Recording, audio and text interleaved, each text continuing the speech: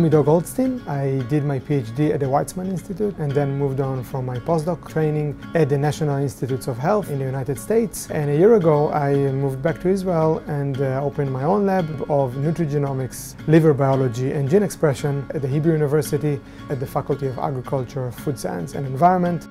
In the lab, we study principal response to fasting in the body.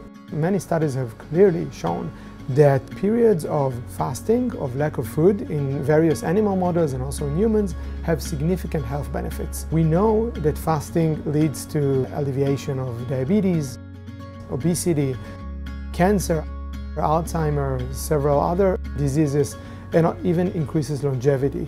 What we don't know is how fasting leads to all of these beneficial effects.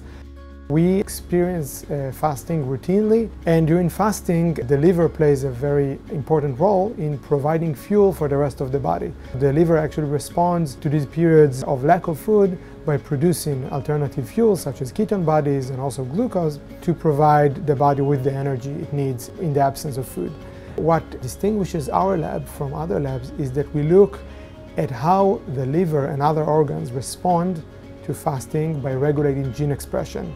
Certain genes in our body are turned on, are induced during fasting in order to cope with lack of food. These genes are responsible to produce, for example, alternative fuels, to burn fat. So we study what are the regulatory mechanisms, what are the regulatory signals that turn on these genes and turn off different set of genes. We study that mostly in liver cells because the liver is responsible to producing these fuels. And we also look at how the genome structure is altered during nutritional insults, such as fasting, because the genome actually is compacted and decompacted at certain regions in order to lead to gene expression. So we use genomic methods, metabolic methods, and molecular biology methods together in order to interrogate how the response to fasting is regulated by altered gene expression. Combining these tools makes this lab unique, and I hope we'll be able to dig deeper into that fascinating response to fasting.